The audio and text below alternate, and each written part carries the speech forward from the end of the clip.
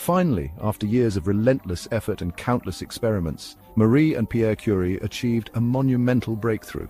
In 1898, they triumphantly announced the discovery of two new elements: polonium, which Marie named in honor of her native Poland, a tribute to her heritage and a symbol of hope for her homeland, and radium, aptly named for its intense radioactivity, a defining characteristic of its unique properties.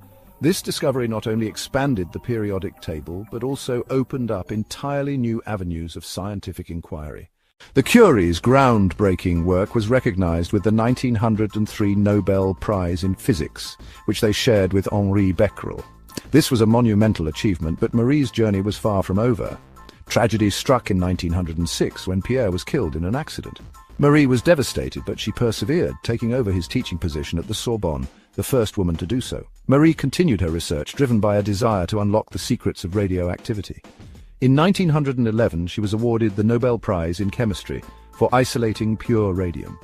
She became the first person to win Nobel Prizes in two different sciences, an unparalleled achievement.